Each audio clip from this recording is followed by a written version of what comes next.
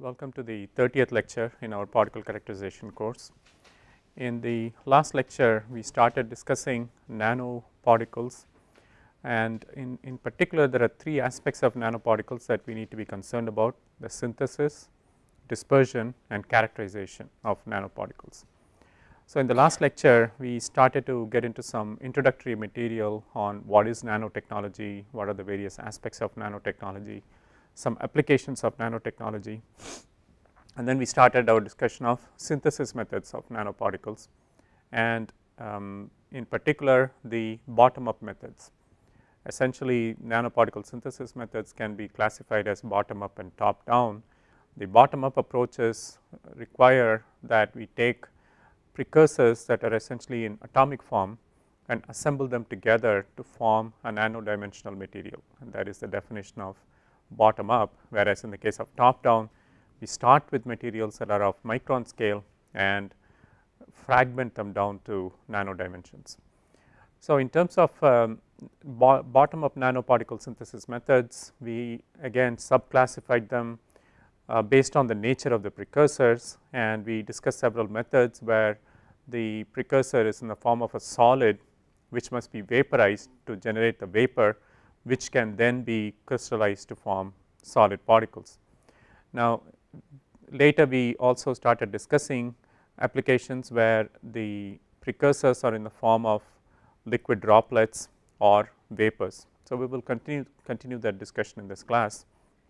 There is a method called thermal plasma synthesis, which basically requires that you take vapor precursors and introduce them into a thermal plasma. And when you do that, the plasma supplies additional energy to break down the precursors completely into atoms. So, the precursors may be in the form of high molecular weight molecules, which using the plasma irradiation can be broken down into their constituent atoms, which then can react or condense to form particles. And this can be accomplished by providing cooling via mixing with a cool gas or simply expanding the vapors through a nozzle.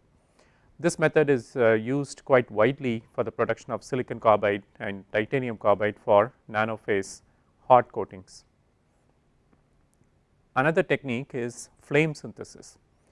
Here the primary difference is that combustion reactions are used to generate the heat that is required.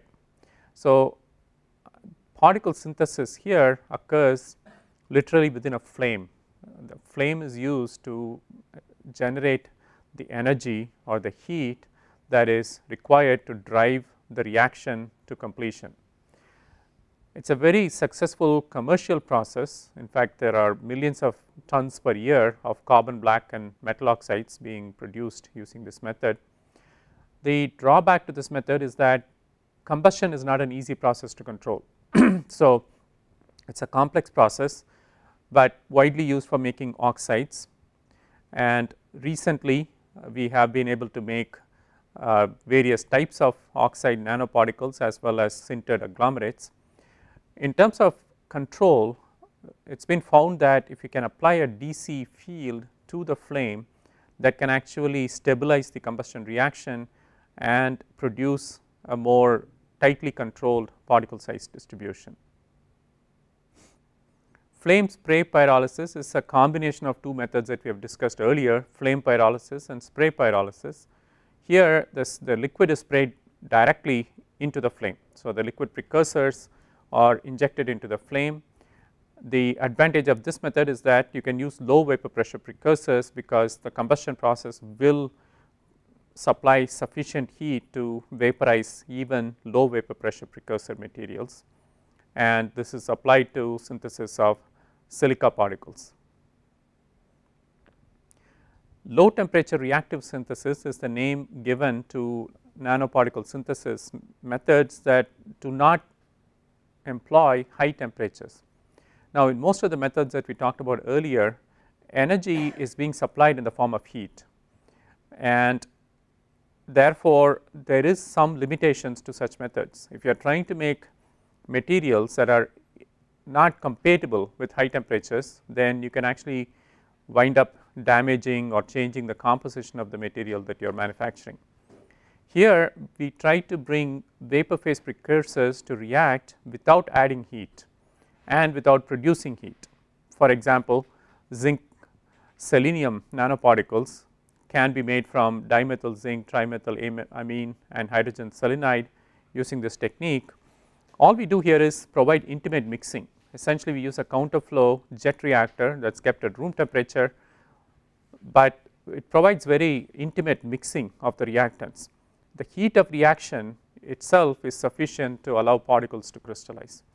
So it is a very energy efficient process because it can be run at room temperature without external addition of heat, and the fact that there is no heat generation also means that it can be essentially done in simple equipment designs where you do not have to worry about heat generation and heat dissipation and so on. Another method that has been widely used in the bottom up side of manufacturing nanoparticles is sonochemical nanosynthesis.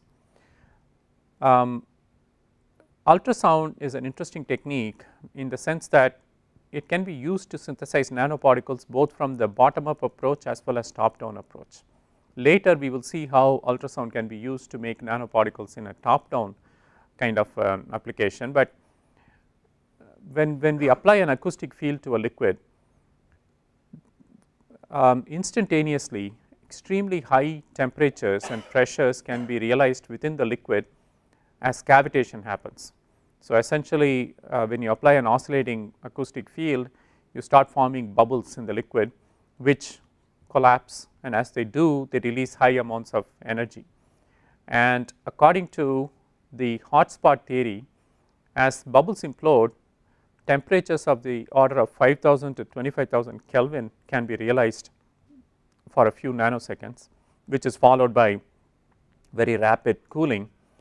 But during the time when these high temperatures and high pressures are in effect, chemical reactions can be driven by several orders of magnitude faster than they would proceed otherwise.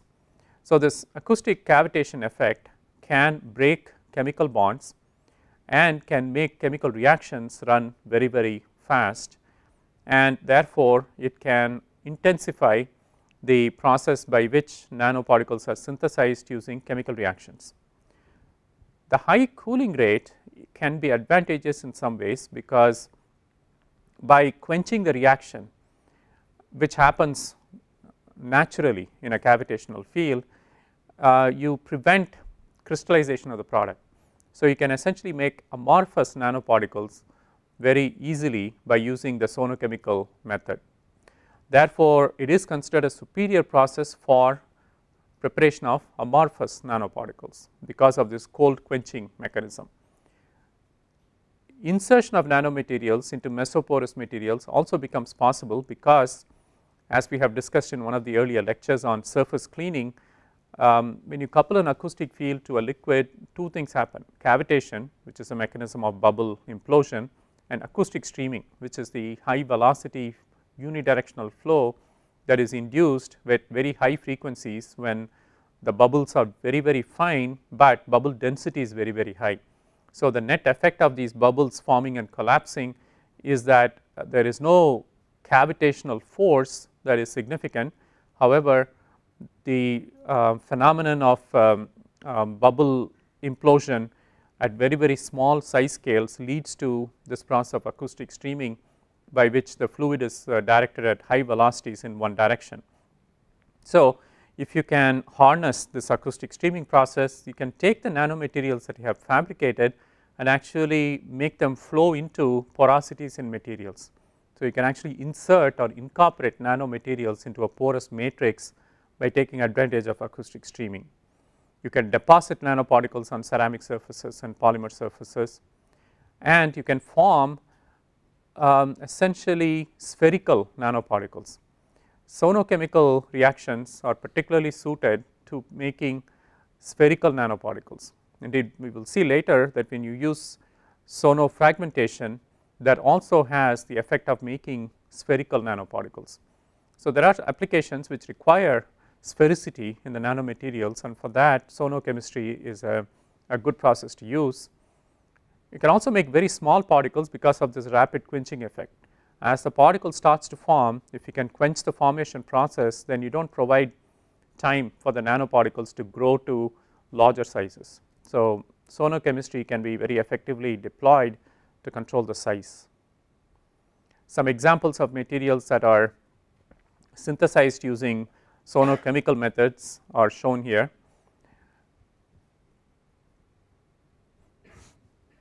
And other materials are listed here. So, there is a huge variety of materials and compounds that are commercially manufactured using sonochemical nanosynthesis techniques.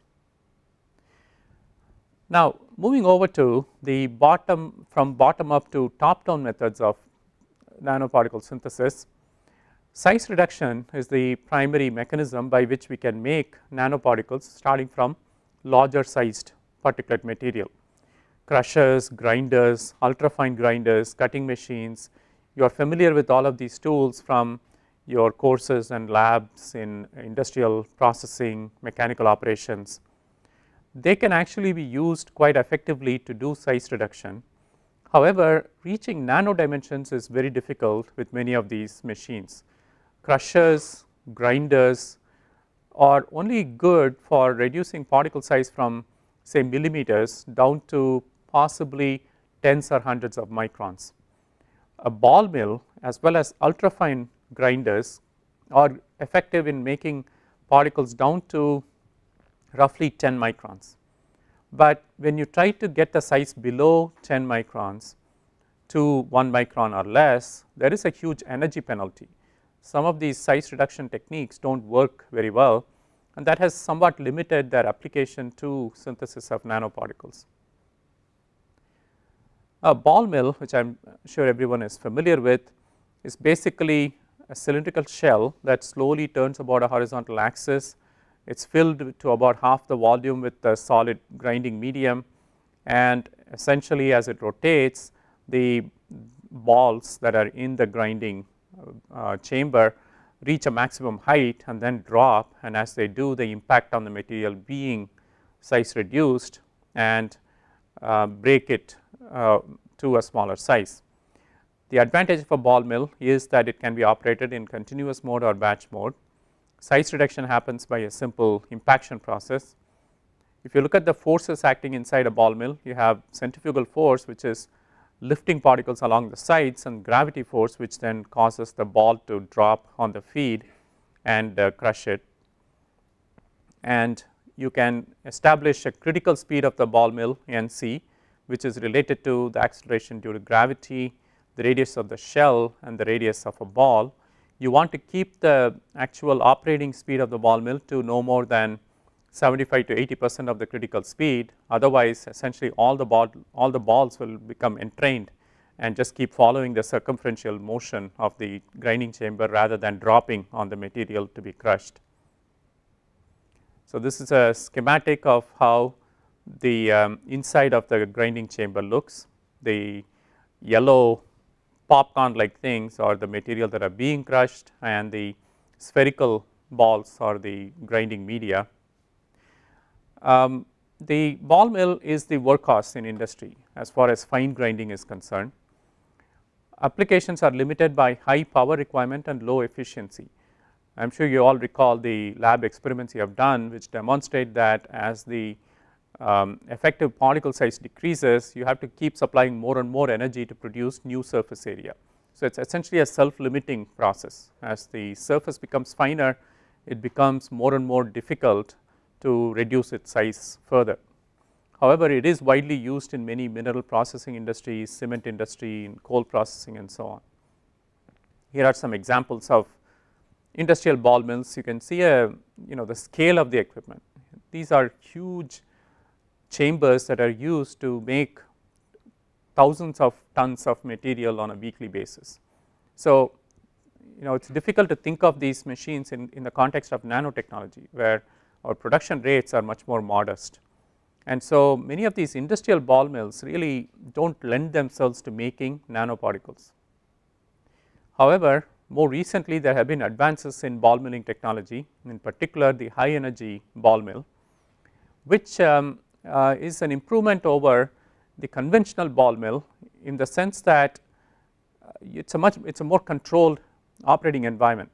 So, you can actually control the temperature inside the milling chamber, you can control the pressure, you can even control the chemistry of the ball milling chamber in order to produce product that you need. This is again a schematic of how a high energy ball mill might look. Essentially the mechanism remains the same. You are still taking material to be size reduced, putting it in a chamber and allowing the grinding media to impact on the material with some force which causes a size reduction to happen. However, in this example you can see that the inside of the chamber is filled with argon, an inert material, to prevent oxidation. So, for example, if you have aluminum or copper that you are trying to produce, if you do this in the ambient environment, air itself is sufficient to cause aluminum and copper to oxidize. So, if you want to make sure that you synthesize the metal nanoparticle without any oxide being taken up, then you have to provide an inert environment. This table shows the differences between ball milling and high energy ball milling. One of the key differences is in a high energy ball mill, you run the mill for much longer. Essentially the mean size will keep decreasing as you run the mill longer and longer. So, while in a ball mill with a milling time of 1 hour or less, you can achieve particles that are say 10 microns mean size. In a high energy ball mill, just by running it much longer, you can achieve much smaller sizes. Also, the impact energy is designed to be much higher in a high energy ball mill. The particle size that is produced, well, actually if you take a look at it, the output from the high energy ball mill looks not very different from the output from a conventional ball mill. That is because even though you may be size reducing to much smaller sizes, because you are running the process for so long, agglomeration sets in. So, the final product that you get from a high energy ball mill is a kind of a powdery substance that has agglomerates or clusters that are micron in size. Now, it is possible to take these clusters and then disperse them. So, that extra step is required after high energy ball milling to take the material that you have produced and disperse it into the sub-micron sized individual particles. In a high energy ball mill, structural changes and chemical reactions can be induced. The atmosphere can be vacuum or it can be gas filled in a high energy ball mill, and the temperature can be controlled all the way from sub-zero temperatures that are achieved using cryogenic fluids to 700 degrees centigrade. So, a very wide temperature range is possible in a high energy ball mill. The impact energy of a vibrating ball mill can be calculated based on the operating conditions, in particular the frequency of the vibrating ball mill. The vibrating ball mill is an alternative to the impact ball mill, where the balls drop by the force of gravity, and it is another method for making fine particles from coarser feed. However, vibrating ball mills are not widely used in industry compared to the impact based ball mills that are more conventionally used. Now, why is there a size limit in mechanical grinding? There are really two reasons. One is that as the size decreases, particles become monocrystalline in nature, and as they do, the energy requirement to break the particle keeps increasing. So, essentially the particle itself becomes more and more unbreakable as it gets smaller. In addition, agglomeration begins to happen. Welding of small particles into clusters begins to happen, and again the longer you run it, the stronger are these interparticle cohesive forces, and essentially sintering begins to happen after some period of time, and these clusters that form over long period of operation can be very, very difficult to break down into their component materials. Extended milling also leads to amorphization. This is shown here in a series of graphs that are taken at various time intervals ranging from 23 hours to 73 hours to 165 hours, and you can see that what started out as very crystalline material where the structure can be easily identified soon reaches an amorphous form where it is very difficult to really identify the shape of the individual particles. Essentially you get an amorphous powder which if you were to test it using X-ray diffraction would basically tell you that it is a highly non-crystalline material. So one of the problems with extended time high energy ball milling to make nanoparticles is that it is very difficult to get crystalline materials using this process. There is over time an amorphization that happens which is very difficult to avoid. Here is TEM pictures of titanium nitride nanoparticles that are produced by high energy ball milling, and here you can see the clustering that is happening. This is a good example of characterization of nanoparticles using tunneling electron microscopy. You can see that the resolution is fantastic. You can actually see particles that are nanometers in size, and you can actually resolve particles that are nearby which are about a nanometer apart. So the primary advantage of the TEM over scanning electron microscopy is its ability to sensitively detect as well as resolve particles that are in the nano size range, and the clustering is very apparent in this picture. Now these are examples of metal oxide nanoparticles that are produced by milling of various powders, titanium, iron, zirconium in an oxygen environment. Again, this is done in a high energy ball mill where the interior of the mill can be made to be oxygen rich, and what you produce is nano titania, nano FeXOY and nano ZrOY. And here again when you look at the TEM picture at the bottom, you can see the extent of clustering that is happening. Clearly nanoparticles are being produced, but by the time you take them out of the mill they have essentially clustered into an agglomerate that is of the order of several hundred nanometers in dimension. So they have to be broken up somehow before you can employ them for further processing. So there is this process that is labeled as mechanothermal process, which involves a two-stage procedure. In step 1 you use high energy ball milling to produce a structure that is a nucleate structure. Step 2 is to then produce a controlled thermal annealing process which leads to growth. Now thermal annealing is essentially taking a nanomaterial that you have produced and exposing it to high temperatures in a controlled manner in order to obtain a certain structure and size that you are interested in. Typically thermal annealing is done to get a more sintered, a harder structure compared to the amorphous structure that a high energy ball mill would normally produce.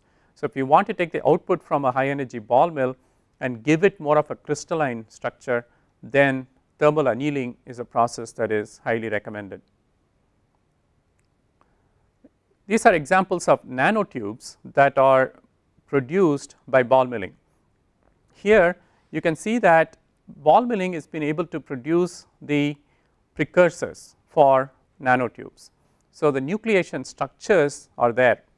There are pentagons, micropores as well as the nano-sized metal particles, and you can see that carbon is being incorporated as the source of carbon atoms. Now when you look at this process that combines mechanical milling and thermal annealing, it is actually difficult to decide whether you should label it as a top down process or a bottom up process, because the mechanical milling itself is a top down process obviously, but thermal annealing is where you are essentially taking loose fragments that you have generated by the mechanical milling and bonding them together to produce a crystalline structure. So it is kind of a combination of top down and bottom up methodologies, just like the liquid gel technique was that we talked about earlier. So here is some output from this combined process.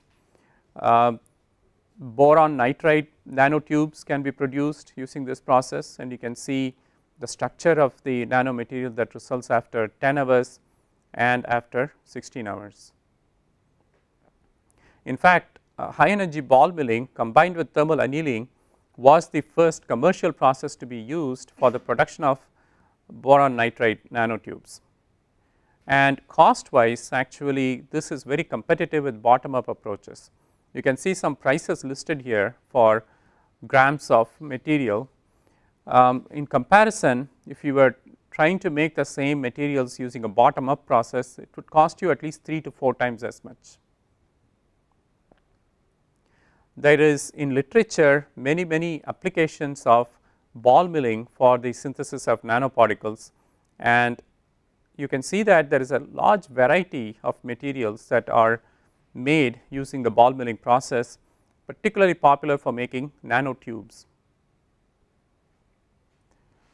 Now, these are some results from our laboratory, where we have taken carbon and try to do size reduction using various techniques.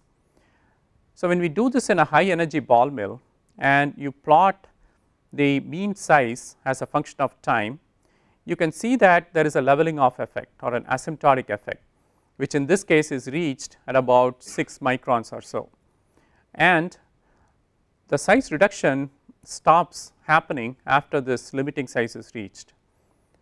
When you increase the RPM of the ball mill, it really does not affect the asymptotic size that is reached. What it does affect is the rate at which the size is approached. So, by increasing the RPM, you can increase the kinetics of the size reduction process, but you really cannot do anything about the final size, which is more dependent on the dynamics of the mill itself, such as the size of the ball, the size of the chamber, and ultimately the size reduction process itself will stop after a certain minimum size is reached. This is a comparison by size versus energy. So, if you look at energy that is being input and the size that is achieved as a result of the energy input, you can see that there is a similar amount of energy being consumed at various milling intensities. In other words, even if you change the RPM, as long as the input energy remains the same, the final size that is achieved also remains the same. And again, you can see that the process of size reduction by ball milling essentially becomes energy inefficient after about 5 microns is reached, because you can keep increasing the amount of energy that you input without causing any change in the mean size after roughly, in this case, about 50 kilowatt hours per kilogram. Here we compare the ball milling processes with ultrasonication to look at the energy efficiency of these processes. As we have seen in the previous pictures, milling at various RPMs starts to show a leveling off tendency around 6 microns, whereas if you did the size reduction using sonofragmentation as a technology at in this case at 40 kilohertz, you can keep driving the size much lower than you can with conventional size reduction processes such as ball milling. In fact, if you look at this figure more closely, you can see that actually milling is a more energy efficient process until a size of roughly 5 microns is reached, after which sonication becomes the more energy efficient process. So, if you are trying to do nanoparticle synthesis by size reduction, then you are probably better off using a combination of techniques. So, to get from an initial size that is, let us say, around 70 to 100 microns to about 5 microns, you should use ball mill to reach that size, and after that you start sonicating the particles to do further size reduction. So, let us quickly recap what is sono technology. We have discussed this in the context of surface cleaning earlier. Sono technology refers to intensification of bulk fluid as well as surface and interfacial processes by the combined action of cavitation and acoustic streaming. And here we see schematics of what a cavitation bubble looks like just before it implodes. We see a typical acoustic streaming pattern, which is essentially unidirectional in nature, and at the top we see the typical compression and rarefaction cycles of a sound wave, Here of course the bubbles will be forming during the rarefaction cycle and they will be collapsing during the compression cycle. This is how the cavitation actually happens.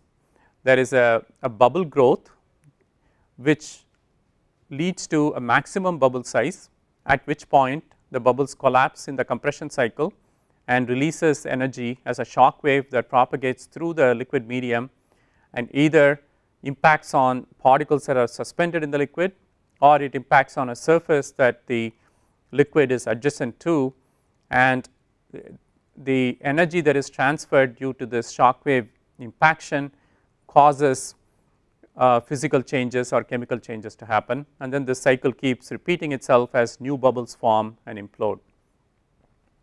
Frequency is a major player in this. As you increase the frequency of the acoustic field, the cavitation intensity drops quickly. Actually there is a 1 over f cubed dependence. Cavitation strength decreases with frequency as 1 over the cube of the frequency. So you can see here that as you approach 400 kilohertz, 800 kilohertz or close to 1 megahertz, cavitation is virtually absent, and it is at its most significant levels for ultrasonic frequencies that are less than 100 microns. The 25 kilohertz to 100 kilohertz range is where you get the most intense cavitation. Some of the advantages of sonofragmentation for synthesizing nanoparticles are high purity, because essentially you are taking the base material. If you are trying to make nano alumina, you are taking micron sized alumina. So there is no additional chemicals involved, and all you use is high purity water typically. So you immerse the micron sized particles in high purity water, turn on the acoustic field, and you start fragmenting the particles. So it's a very simple process, energy efficient, easy to scale up, and also it does some interesting things to the crystalline structure of the material. The sonication introduces what is known as lattice strain. So the crystallinity of the particle is maintained. It does not become amorphous with extended exposure like high energy ball milling does, but there are subtle changes in the crystallinity. Effectively from a physical viewpoint, what you see is a rounding off of the corners, so that a material or a particle that is subjected to long term sonication becomes increasingly spherical with the passage of time. It also lowers the sintering temperature. Now that is an advantage when you are using these particles in an application that requires them to be sintered, and the ability to use a lower temperature is advantageous from an energy efficiency viewpoint. Of course, the reason that the sintering temperatures are lower is because the process of sonication increases the surface energy of the particle. So the natural adhesiveness or cohesiveness of the particle is greatly increased by the process of sonication. This is actually true for all top down methods, but in particular ultrasound, because it imparts such high energy to the particles to fragment them, leaves behind a residue of the energy which is much higher compared to, for example, high energy ball milling. So the particles, nanoparticles that are synthesized using sonofragmentation are essentially much more reactive, much more adhesive, and much more conformable to your process compared to nanomaterials that are made by other techniques. Here are some examples of particles that are produced using sonofragmentation, and again from a particle characterization viewpoint, what you see here are data that are produced using a particle size analyzer. In this chart you can see that compared to the untreated alumina particles, as you expose them to sonication for various periods of time, and this is using fairly low power ultrasound, 88 watts, you can see that the mean size keeps shifting to a smaller size range. This is an illustration of a silica particle or silica powder that has been exposed to ultrasound, and you can see here that a very characteristic bimodal distribution develops over time, and here again what you see is a reduction in the mean size of particles and also an increase in the volume fraction of particles in the finer size range. So, you can see that there is a significant enrichment of particles in the sub 1 micron size range as you subject the powder to sonication over an extended period of time. This is a sample of zirconia powder that has been subjected to ultrasound, and again you see the same trend. The volume fraction of particles in the larger size range decreases with increasing sonication time, and the volume fraction of particles in the submicron size range increase with increase in sonication time. So, the mean size decreases as well. So, if you actually took all the data that is in literature and plotted it as mean particle diameter versus sonication power in watts, you see a very interesting trend that with increasing sonication power, you can drive the mean particle diameter after 30 minutes of sonication down to 1 micron. However, if you look at the literature data, there is not much work reported for particles that are smaller than 1 micron. It is reasonable to expect that this line cannot simply be extrapolated to submicron sizes. There will be a leveling off effect even with sonofragmentation. However, based on this, it is reasonable to expect that sonication will remain a viable technology even for particles that are smaller than a micron. If you look at the fragmentation rate expression reported in literature, the fragmentation rate in sonofragmentation is related to the ultrasonic power input with a exponent of 0.38, particle volume with an exponent of 1/3, and total suspension volume, which is in the denominator. This is an interesting expression. What it implies is that as the total suspension volume increases, the fragmentation rate will decrease reciprocally.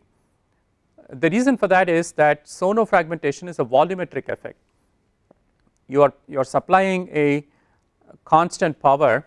If you increase the volume of the liquid, then the power per unit volume decreases, and that results in reduced fragmentation. It is reasonable to expect that power input will be in the numerator, but an interesting finding is that particle volume is in the numerator. What that implies is, as the concentration of particles in the suspension increases, sonofragmentation efficiency will increase. Now, that is somewhat counterintuitive, because what that says is that if you process more material, the process will be more efficient. That is usually the reverse of what happens with most chemical processes. As you try to pump in more material, your efficiency will decrease. The fact that in this particular case the particle volume or concentration is in the numerator gives us a lot of hope that scale up would not be that difficult, because in scaling up what you are trying to do is essentially process more material. At least this expression would indicate that fragmentation rate will not decrease when you do that. If anything, it will increase as the particle volume to the power 1/3. Now, if you look at the mechanism of sonofragmentation, there are actually two mechanisms by which particle fragmentation happens. There is direct interaction of the bubble with the particle, and also interaction between two adjacent particles that are being accelerated by the bubble explosion. So, in this particular case, the bubble collapse due to implosion is one of the mechanisms, but the other mechanism is simple particle to particle impact. So, particle fragmentation here occurs due to the violent bubble collapse as well as interparticle collisions and the resulting attrition in the particles. So, this is basically what happens. The bubbles impact on the particle, particles impact on each other, and the net result is a fragmented population of particles. So, in a laboratory setting, this can be easily simulated by taking a beaker with distilled water, put some micron sized feed particles into it and subject it to ultrasound, which can be in the form of a tank with bottom mounted transducers, or it can be in the form of a horn or nozzle through which the ultrasonic energy is transmitted. And if you look at what happens in the beaker now, you will see that you have essentially three layers that show up. the bottommost layer will contain the unfragmented particles, mostly the feed particles that have escaped the process of sonofragmentation. The topmost layer will show the fragmented particles that have been reduced from micron size to nano size because of the sonofragmentation mechanism. And then there will be a middle layer which is a mix of both. It will have a fraction of the particles being the size reduced nano dimensional particles, and it will have a fraction of the particles being the original micron sized particles. So this gives us a clue that if you were to combine this sono process with a kind of a beaker decantation process, you can not only make nanoparticles, but you can also quickly collect them by a process that is based upon the sedimentation characteristics of the various sized fragments. If you have a beaker decantation type of setup, you can simply take the top layer off and drain it into a collector, and that will be enriched in nanoparticles, whereas the bottommost layer can be recycled so that it can be size reduced further. What you can also do is take this sample which is stratified, with 3 different size distributions, and you can actually mix them up again. Now that may be important in some applications where you need a range of particle sizes rather than a particle size in a particular size range. So it's very easy to take this stratified layer of submicron, micron and nano size particles and remix them to produce a homogeneous suspension.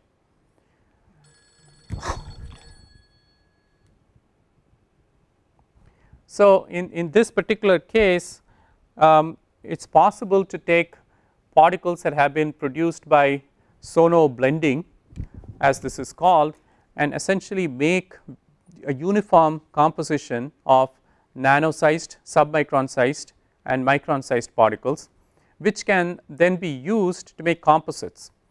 One of the major applications of sono technology is not only to synthesize nanoparticles, but also to incorporate them into polymers and other materials to make composite materials. So the way that works is you take this blend of various sized particles, dry them out and keep the blended sample ready to make into composites. The polymer precursor itself has to be prepared by dissolving it in a solvent, and then you take the nanomaterials that you have prepared by your sonofragmentation process and blend them into the polymer that you have prepared by dissolving in a solvent, and then you can again use sonication to uniformly mix the particles into the polymer. And the polymer matrix that you have prepared in this fashion will essentially look like this. You will have the polymer material within which the nanoparticles are incorporated. Now there are 2 important things here. The particles should be non-agglomerated, so they should be dispersed very well. They should also be distributed. We will see later on when we talk about nanoparticle dispersion that these are 2 different characteristics, dispersion and distribution. They are both very important in preparing a high quality polymer composite material. The strength of these nanocomposites can also be tested by subjecting them to cavitation erosion. For example, you can take this composite material that you have prepared and expose it to an ultrasonic field and look for weight loss, and as the material becomes stronger, there will be less weight loss due to cavitation erosion.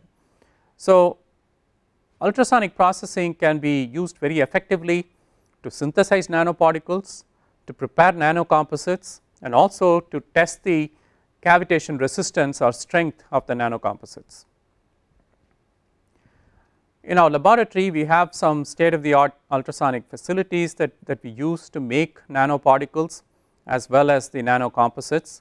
You can see our 20 kilohertz probe type sonicator here on the left hand side and the 58 kilohertz tank type sonicator on the right hand side.